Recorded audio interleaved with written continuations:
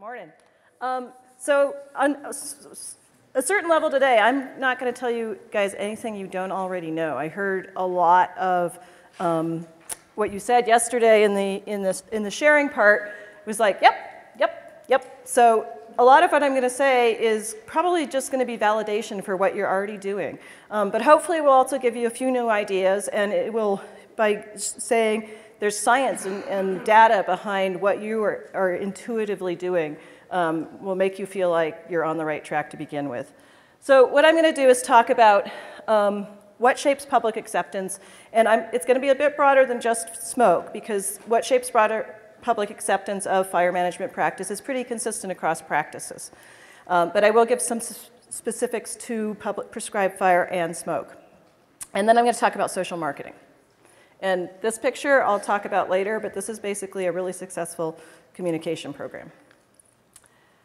What I am pulling from is not just one study. It's not just studies that I'm involved in. It's multiple studies from multiple scientists across the country. A lot of this data, if you are really excited about getting more detail, you can get more detail from both of these GTRs. If you are ever looking for like scientific information on something about fire, whether it's social or some ecological point, Tree Search is really a great resource. It actually functions very well, and it provides all Forest Service scientific publications are available at Tree Search, and you can search under terms or authors, and they will all pop up, and you can download them all for free. So it's a really great resource in terms of getting information if you're looking for more detail. So as you can see, there's over 60 different studies and over 200 papers that are all about different parts of social acceptance in some way, and that's what I'm pulling from. So this is not just one location or one study. Nor is it just in the Western US. The studies occur across the country. This is just studies I was involved in up to 2006, so this doesn't count study sites for other scientists. They are weighted toward the West, but they also are some in the Southeast and even the Northeast and the Midwest. And the finding that's kind of consistent across them is that the patterns are consistent across the country at a general level. Local context will always matter, but there isn't a distinction of people in the Southeast respond really completely differently than the people in the West. The basic response patterns are the same. And the kind of key story about the public is we have all these stories in the fire world about the public and what they think and who's the problem and why they think it. And basically, the science shows that none of them are accurate. None of the conventional wisdoms hold up when you look across multiple studies. There's only one so far that I think is fairly accurate. So I'm going to go over quickly a couple of these conventional wisdoms because they're useful in thinking about the public and how we talk to them and how they're responding and why they may be reacting to the prescribed fire or the smoke that you're seeing. The one that's common is people don't understand the fire risk. If they understood how bad it was, then they would know why we're doing prescribed burn and they would support it. So they must not understand the risk. They don't support us. They must not understand the risk. That's the problem. And they do. They get that there's a fire risk. The thing is that risk is a really complicated and very subjective concept. How you calculate the risk is going to depend on a bunch of different factors. And so the basic definition of risk is probability times consequences. In the fire world, often when we talk about risk, it's pure probability. So right there, that's showing you one place where people might be talking about risk in a different way. If one person's talking probability and another's talking probability and a specific consequence, they're talking about a different type of risk. And then it's going to be variable based on what's the spatial extent I'm thinking. Am I talking about the fire risk for the state? Am I talking about the fire risk to the town? Am I talking about the fire risk to the community? Am I talking about the consequence of a house burning down or a habitat being damaged or a habitat being improved? And that's actually not a risk because risk is always negative. But so what you're thinking about shapes your risk. And so you may all be talking about a different risk even though you're thinking about the same thing. And so in the fire community, we think about fire risk, and we're thinking about risk this summer that there's going to be a fire and it's going to have some damage. Well, that's, 100%.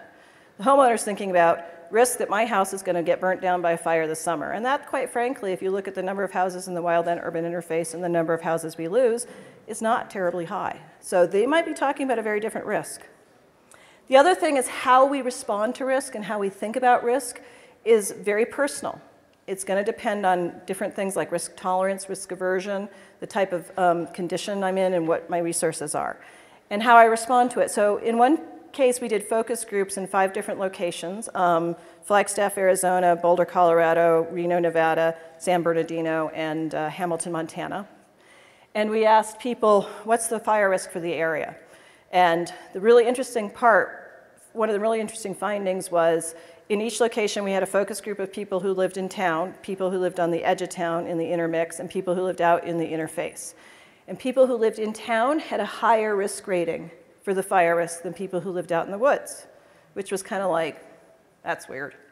Well, when you looked at what they were saying, what was going on was 2 dynamics. One is they were balancing the benefits. And this is a very common thing found in a lot of risk studies, that the higher the perceived benefits to your risk exposure, the lower the risk you're going to see. It's just cognitive consistency. I want to live out here. It's gorgeous. It's peaceful. You make the risk a level that you're comfortable with. And that gets to kind of the other factor that's going on, which to me was the really interesting one, which is self-selection. People who can't tolerate the risk, who are not comfortable with it, are just not going to be living there. So like this woman said, you're right. You live up in the canopy. That's one reason we didn't buy up there. It was too terrifying. So you're also getting self-selection. People who just can't handle it will not be there. So raising the risk perception is not really going to change anything because people already recognize the risk, and if they're there, they're comfortable with it. So what does risk mean? It's basically a necessary but not sufficient condition. You do have to see the risk to think something needs to be done, but that in and of itself isn't going to make you say, I'm going to do something, or I'm going to support prescribed fire. Things that come into it are things like risk tolerance, risk avoidance, trade-offs with the benefits. Yes, there's a risk here, but it's beautiful, it's private. I'm willing to put up with that added risk because of this. Just like every day, we put up with the risk of getting in a car accident because it's incredibly convenient to get from point A to point B. And then individual capacity. Do I have the time? Do I have the money? Do I have the physical ability to do something? Or with prescribed fire, as we'll be talking about, health-wise, can I tolerate this? Or do I have the ability to do something to tolerate it if I can't? So this is the one I heard yesterday that I was like, oh no, please don't go there. We blame Smokey for a lot, and it's really not fair. All Smokey has done is tell people, you should not start a fire. He's not said fire's bad. He's just said you should not start fires. And I've asked homeowners, what has he taught you? And they basically say that I should be responsible when I go out into the woods. So, and in terms of like the evidence shows that the public understands that there's multiple types of fire and that not all fire is bad. It shows that they actually have a pretty good, and actually in a lot of cases, very sophisticated understanding of fire ecology, and in some cases, fire behavior. So they understand the beneficial role of fire. They really do get that. So they don't think all fires are bad. They understand some of them are necessary. And the other demonstration of the fact that fire is not seen as all bad is when we look at surveys of do you think prescribed burning or thinning is acceptable, it is incredibly consistent across the country and across studies that 80% of the public says, yes, prescribed fire is a useful management tool. When they break it down into like levels of acceptance, in general it works out to, for prescribed fire, roughly 30% say, yes, it's a great tool, you should be using it, go for it. And 50% who say, it kind of depends. Where are you doing it? Who's doing it? Why are you doing it? But they don't automatically rule it out as a, yeah, no, you should not be doing it. And with thinning, it's roughly 40% have that absolute approval and 40% are that kind of more contextual approval. The really kind of the maybe more important factor is there's a clear preference for active management. People want our forests actively managed. So when you have a study that asks questions about preferences and it includes thinning and prescribed fire and thinning and prescribed fire at the same, in conjunction and no action is routinely the least preferred alternative. And we've asked people, how are we doing with fire management? And oftentimes we're not doing very well for fire management in their mind. But the reason why is because we're not actively managing the forest before the fire happens. So they're pretty good with how we manage fires when there is a fire, but we're not actively managing it enough to mitigate the circumstances before the fire happens. There's another one, people don't take responsibility for the fact they've chosen to live out in the woods. And again, that just doesn't hold up when you look at surveys and when you do interviews and do focus groups. People understand that they've chosen to live out in the woods and that this is a risk and there's conditions they have to put up with. And they have a strong sense of shared responsibility, and I think this is where some of the contention comes in. It does get a little bit more complicated with smoke and prescribed fire. But in terms of defensible space, they definitely are saying, no, I chose to live here. It's my responsibility to mitigate the risk on my property. They also recognize that fire doesn't stop as soon as it hits a property line, so they have concerns about land management on adjacent property, whether it's private property, or more often than not, when they're complaining about management on adjacent property, they're talking about federal lands. It's sort of the attitude of, if you're going to come and tell me I need to manage my lands, you better be managing your lands. But as you can see by the quote, it's not their responsibility, in this case he was talking about BLM, to make sure we are safe from fire. But once they cut things down, they need to follow through on that work. But we chose to be here, so we need to protect ourselves. So what do they expect of government agencies? Again, multiple studies. The main expectation they have government agencies, as I said, that they manage their land. That's the main thing they want. They also do kind of expect some level of education, or information is probably a better word to put but it's not basic information. It's not that there is a fire risk. It's not that there are things they can do. It's very specific. Okay, so what is my specific fire risk on my property? Where's the fire likely to come from? How's it going to behave? For my property, does that mean I should thin more on this side of my landscape because that's where the fire is more likely to be coming from? Which trees do I specifically need to be removing on my property and which can I keep? So they're looking for very specific information, not this very general information, because they've gotten that. And one other thing is in a lot of cases, if they can, probably the single thing that we could do to help communities mitigate their risk is provide them with help getting rid of the vegetation. That's usually the biggest barrier to people. There isn't an expectation that the government's going to help them with disposal, but it's really appreciated when that resource is provided. And it can make a big difference in whether or not people do something. So there's a lot of demographic conventional wisdom about different groups of people that are the problem. The most common one is it's the new people. It's all these new people who are moving here, and they don't get fire, they don't know fire, they don't know how we should manage it, and they don't like smoke. For all of the efforts, there's no consistent evidence that the new people are more or less likely to think fire is good or bad or react differently to fire. And same thing with smoke. I've talked to a number of people even in the Southeast where they're like, you know, the people who've lived here, Southeast a little bit less because they have had fire all the time, but certainly in the West, people who've lived there a long time, have been there 30 years. There didn't used to be smoke 30 years ago. And so oftentimes they're the ones who say, we didn't used to have smoke, I don't like smoke now. And the new people kind of move in and they're like, oh, there's smoke here. So it's not a given that it's always the new people who are going to be complaining about smoke or other practices. Why is that? Well, there's two dynamics going on. One is 60% of moves within the United States are within the county. So those new people are new to the neighborhood, they're not necessarily new to the area, and they certainly wouldn't be new to smoke. 20% of moves are within state. So again, depending on the state, not inherently new to that area or new to that smoke exposure. Only 20% of moves are from out of state. And for better or worse in the West, a lot of those 20% are coming from California, often Southern California, where they actually sometimes have more exposure to fire. But they definitely have more exposure to things like defensible space and that sort of thing. And they often are the ones who come into a community and look around them and say, this isn't good. And they're often the ones who get their communities to be proactive. The other thing that's going on is a thing called confirmation bias. And this is something that all humans do. It's once we've formed an opinion about something, we tend to give information that reinforces that opinion or supports that opinion more credibility. And any information that contradicts it, we tend to discount. So if I'm saying something that you're like, no, that's absolutely wrong, that's not my experience, you might want to think about whether or not that's confirmation bias is going on there. And so what that says is that people have lived in a place for a long time, they've been exposed to fire, they've been exposed to how the world works around them, and they've formed an opinion about what the issues are. So when we come and say, the fire is changing, it's worse, they're like, nah, I've been here 20 years, it's never been an issue. And so they're going to have an opinion, and they're not likely to pay attention or give much credence to information that's new and says things are different. People who are new to an area know they're new, know they don't understand exactly how things work, and actually tend to be more receptive to information.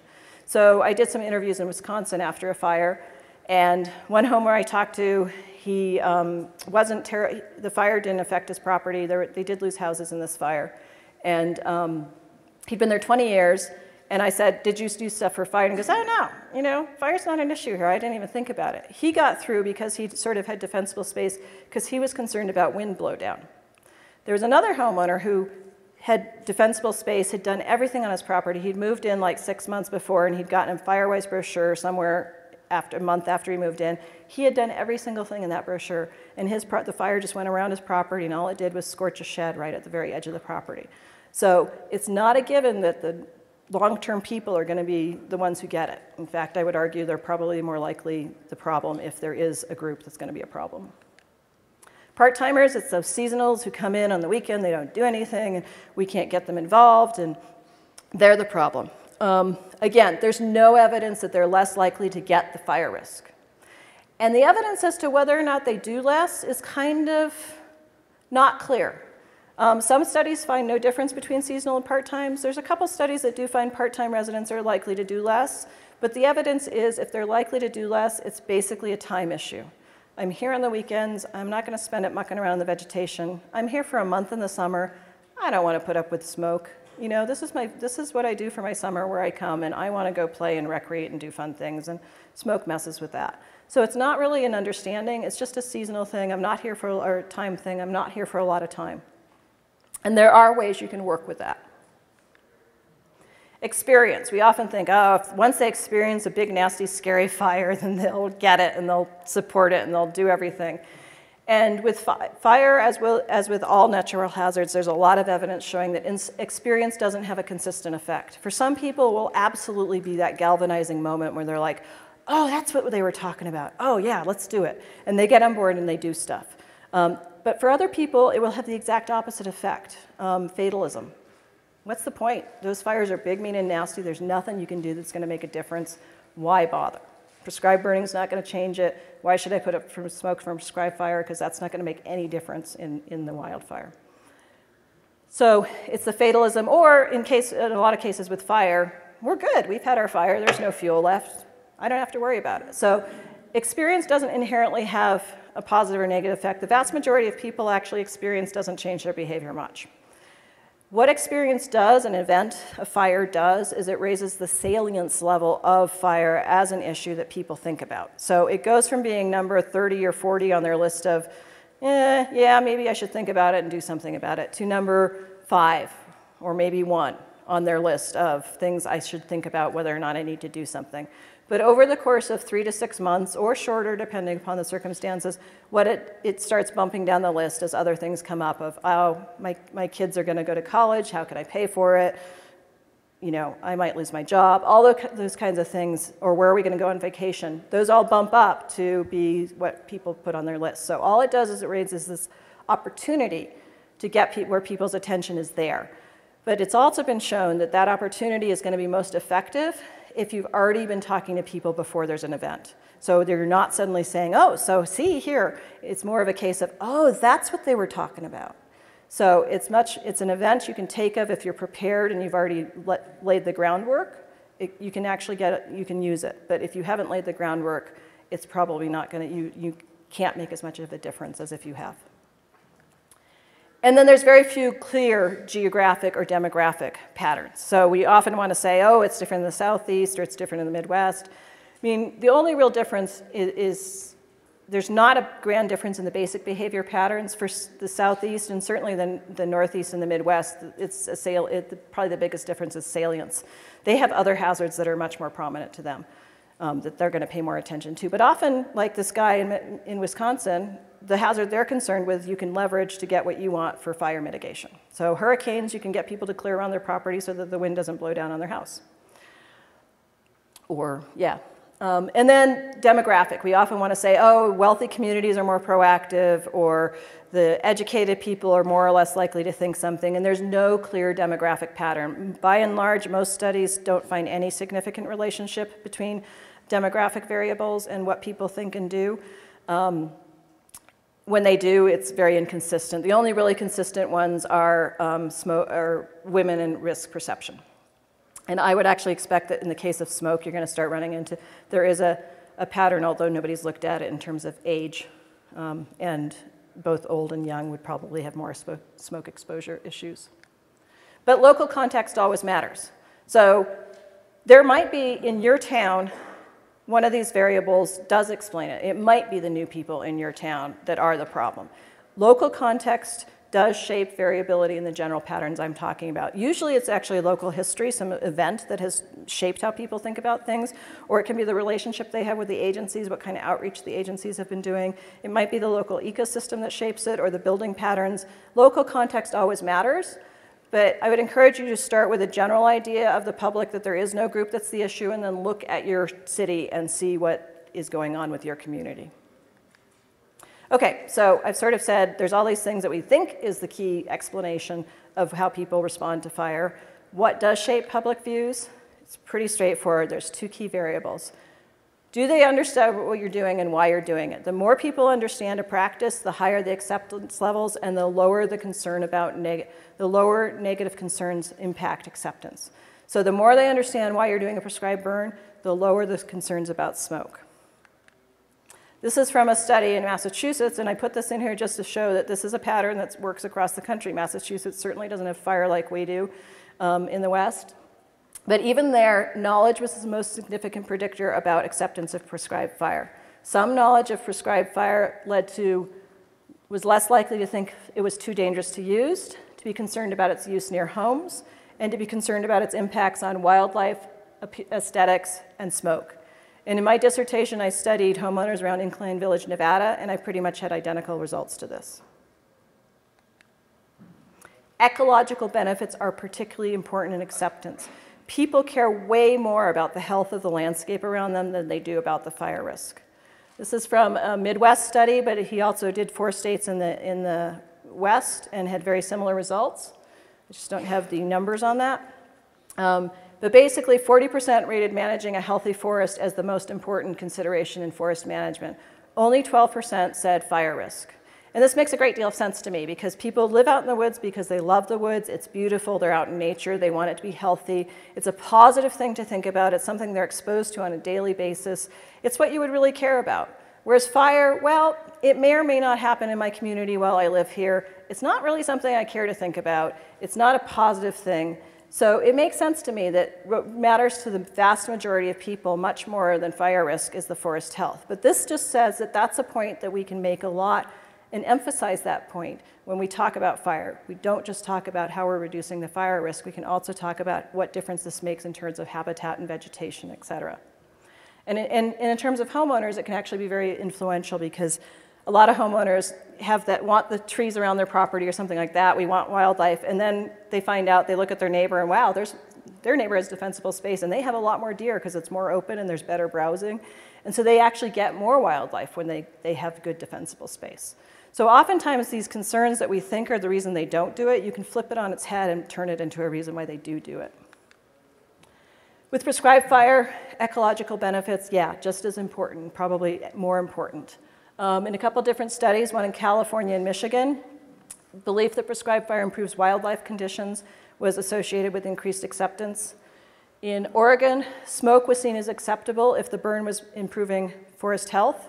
And in Washington, as participants in these focus groups learned about the ecological benefits, prescribed fire and smoke became more acceptable.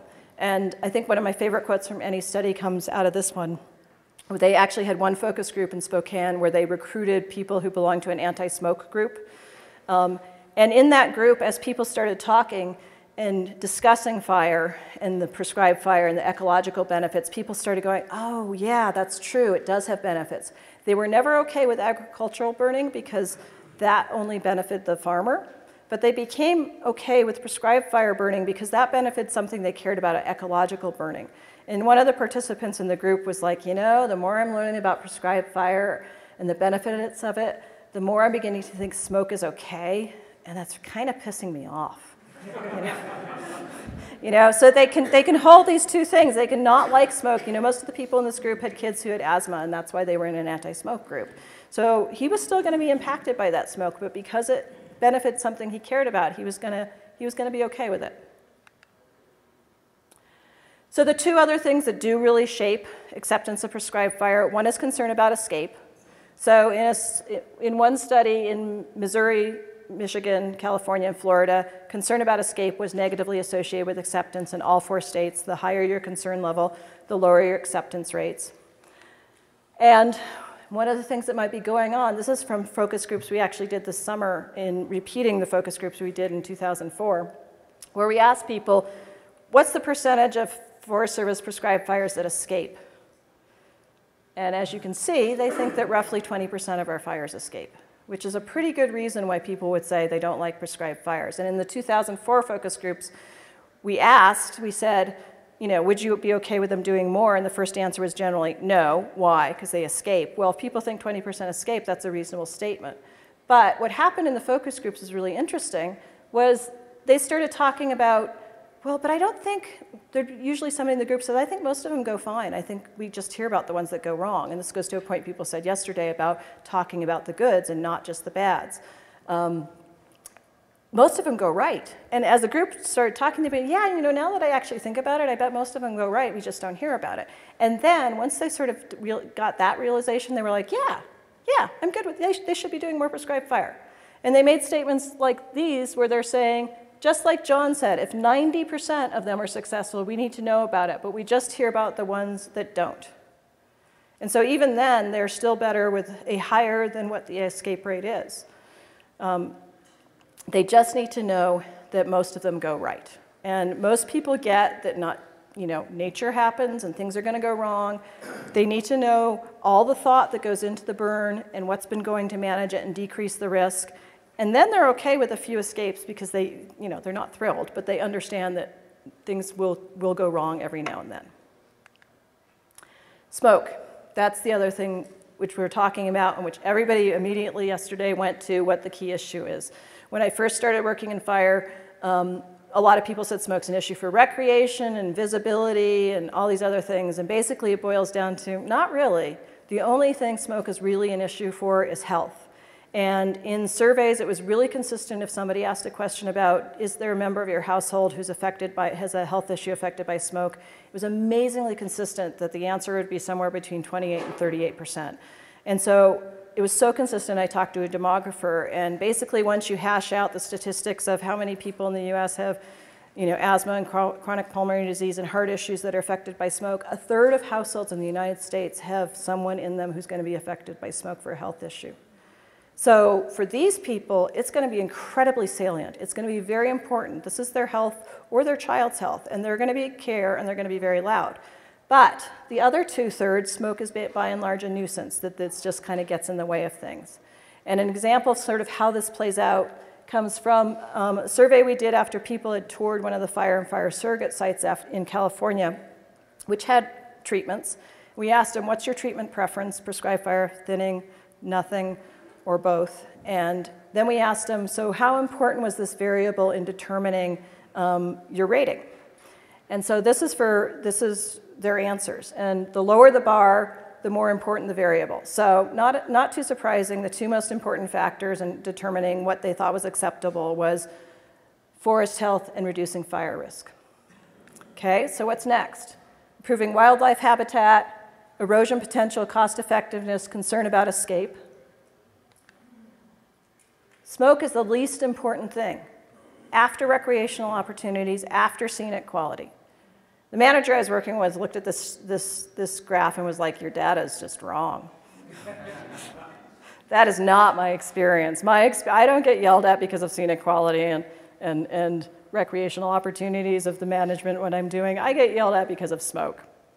Well, this is the average. When you look at the distribution, it was bimodal. 30% said smoke was a very important consideration, and 2/3 said it was not at all important. And so that's where you're getting this dynamic. And so those 30% are the ones that we're hearing from. The other factor that's really key is trust. Do they trust government and who's doing these practices or giving me this information? In that study of Wisconsin or Michigan, Missouri, Florida, and California, all 4 sites, trust in government was associated with acceptance of prescribed fire thinning and thinning. And so really key, the more they trusted government, the more higher their acceptance rates. And this is from a survey where we did in Oregon and Utah. And the first point to notice is sort of like this, yet again, you get this 50%, actually in this case, 50% strong support for thinning, 30% moderate, and 40%, for prescribed fire. So yet again, you see this pattern that I talked about at the beginning. But the key thing here, this is trust in agency managers to use practice to reduce. I turned my noise off last night, and then my alarm clock didn't go off this morning, so I turned it back on. Is that trust in an agency personnel to use a practice to reduce fire risk was the only significant predictor of acceptance. So they did a regression analysis, and other factors that had sort of been shown to have a relationship. Trust to implement a practice, very specific type of trust, was the only predictor. And it was significant with prescribed fire. I think one unit of trust had a 6-unit increase in acceptance of prescribed fire. So trust is a really key factor. And the good news is that government agencies actually have a fairly high credibility and trust levels when it comes to fire management. In general, local fire departments are generally the most trusted in relation to fire, but federal land management agencies actually usually come out number 2 in most surveys. And in a survey in Minnesota, or a study in Minnesota, the Forest Service had a really high level of credibility, but it had it because of the work it had done after a big blowdown in 1999. And as this person had said, the Forest Service has done a good job at keeping the public informed and asking for input. I've been a critic of the Forest Service for years, but now I support them. They made a 180-degree turnaround. So that trust was built because they made this big effort to explain what they were doing and why they were doing and to get input.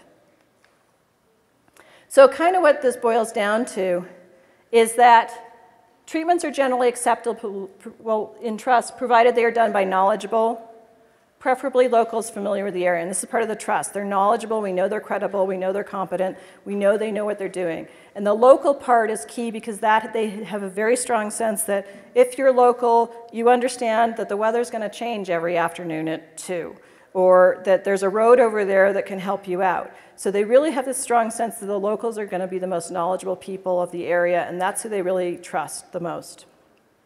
So if a practice is established, e.g. they've had a chance to see what you're doing and get to understand the practice and why you're doing it, and they trust who's doing it, you're probably going to have pretty high acceptance levels.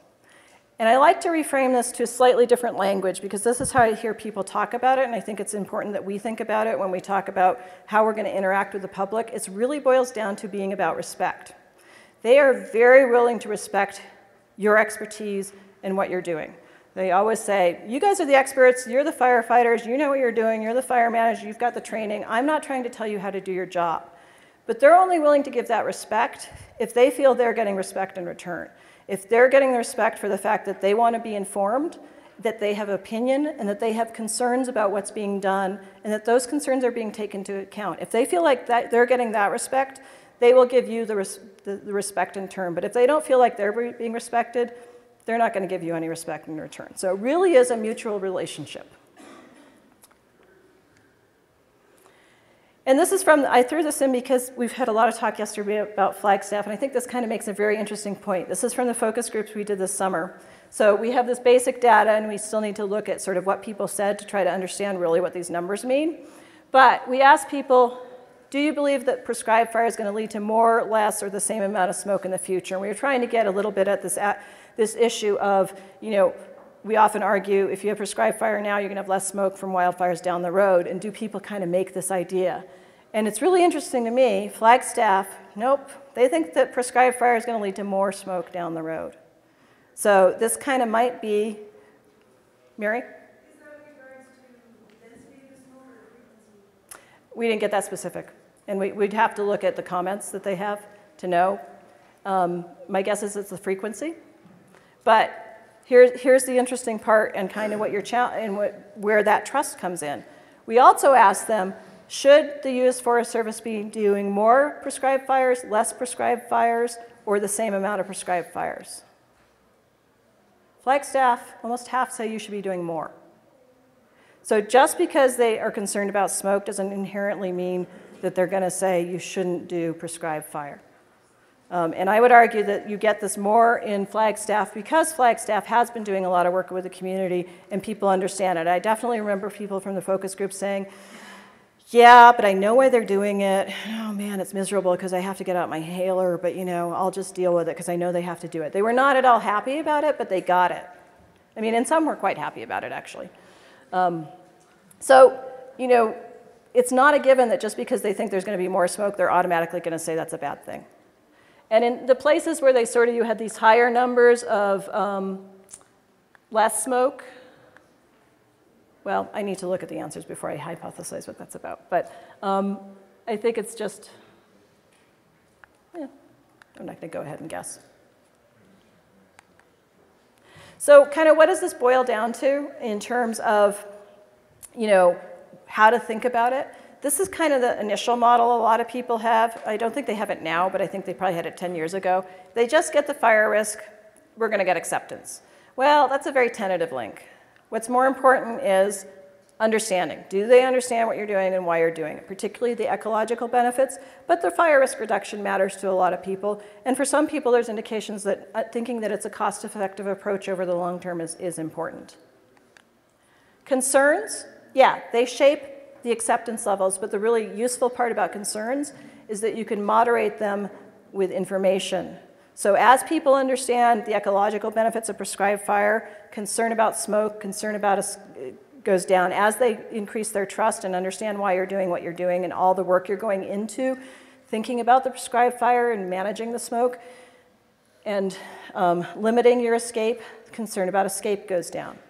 Other concerns like aesthetics and wildlife, those also play into it, but the really important thing to know, I sort of mentioned earlier, is those concerns are as often a reason people support a practice as a reason why they don't.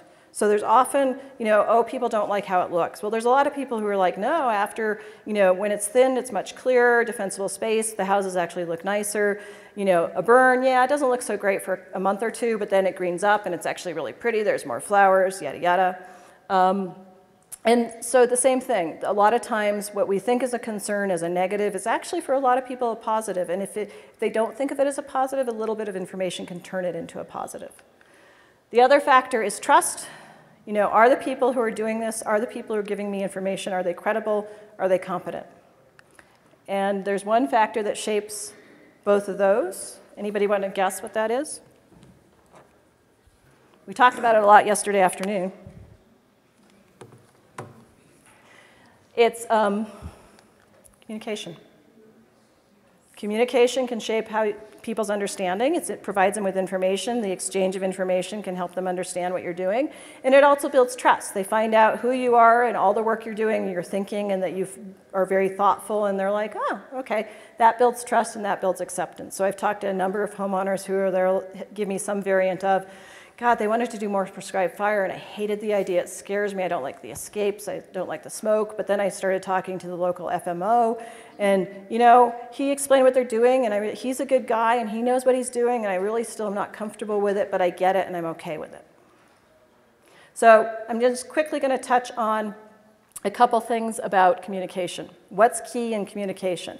So there's actually a huge field called social marketing, which looks at how you do communication to change behavior. It's things like how do you get people to wear seatbelts? How do you get people to stop smoking? How do you get people to immunize their children, wash their hands? All these kinds of things. There's a lot of work on how you go about doing that. We can learn from that because we're trying to do the same thing of change behavior, change the norm of what is appropriate behavior.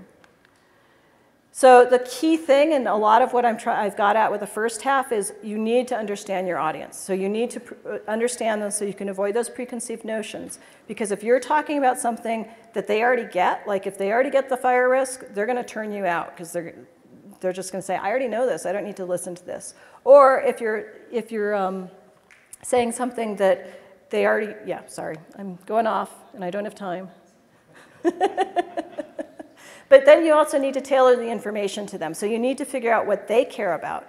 You don't need to get them to do what you need them to do or to accept something for the same reasons that you think it's important. You just need to get them to get there. So use all the reasons. If they care about the ecological benefits, that's what you should be talking about. If they care about how it benefits the habitat of a particular bird, great, use that. If it's a case of, you know, they're more concerned about blowdown, well, use that. It doesn't all have to be about fire risk to make people do what you need them to do. So figure out what they care about and avoid saying what they know. You need to understand what the audience thinks. And it also helps you identify the resource limitations. So you can identify, well, the key variable that's stopping people here is just There are a lot of retirees, they don't have the physical ability. How can we help them do their defensible space? Or how can we help them manage their smoke risk if they have exposure? Can we identify the people with a health issue, target them so we know where they live, and make sure we give them a phone call anytime we're about to do a prescribed fire so they have some warning?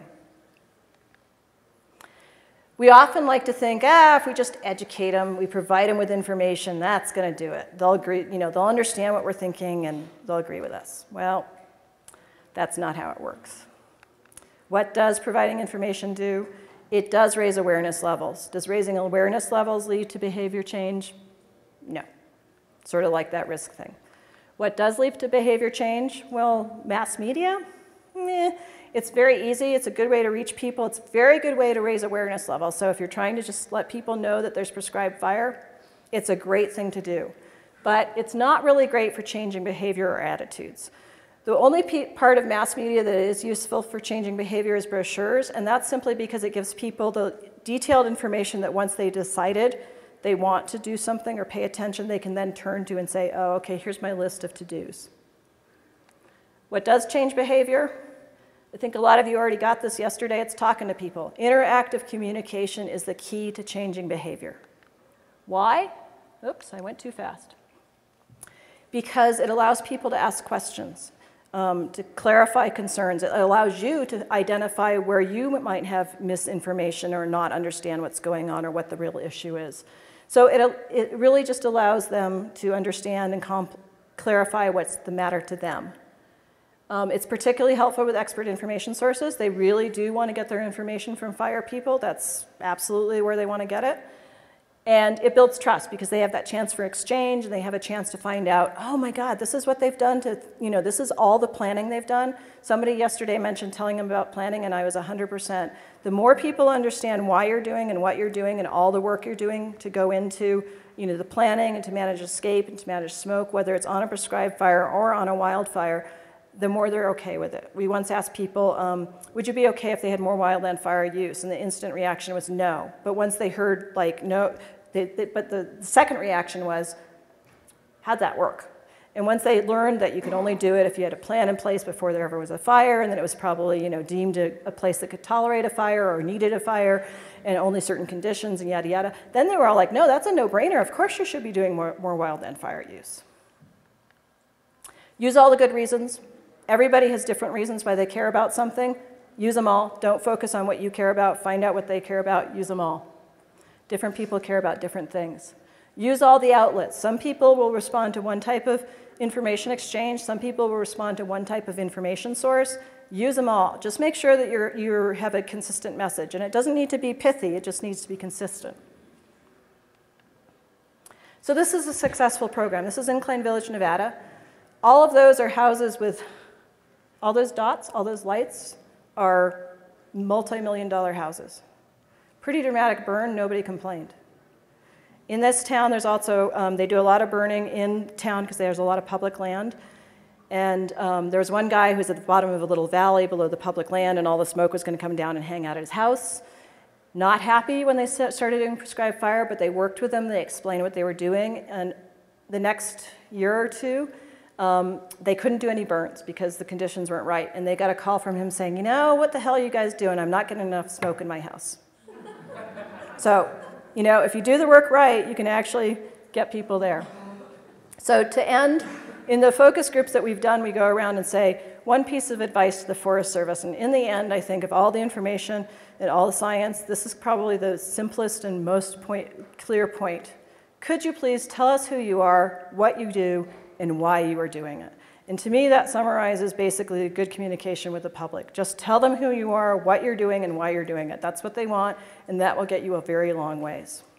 The other things that are, and these are in kind of order of how frequently they were mentioned.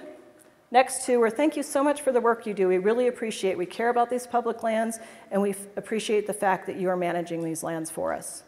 And thank you for asking us what we think. We purposely got people who were not like yellers, middle ground, said, we really care about our land, but we're really busy. We have other things on our plate. We don't have time to come tell you what we think. We really appreciate the fact you came to us and asked us. Please make your decisions based on science, and please take into account the views of locals. And they made a point that they weren't just talking about local citizens, but they were trying to make a point to Washington that we want you to take into account the views of the local staff and agency people, because they're the people here who live with us and they know what's going on and they understand our situation. That's future Smokey cleaning up the forest.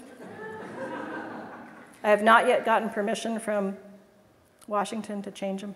And for those of you who want Smokey to have a new message, you actually need an act of Congress to change what he says. So good luck changing his message.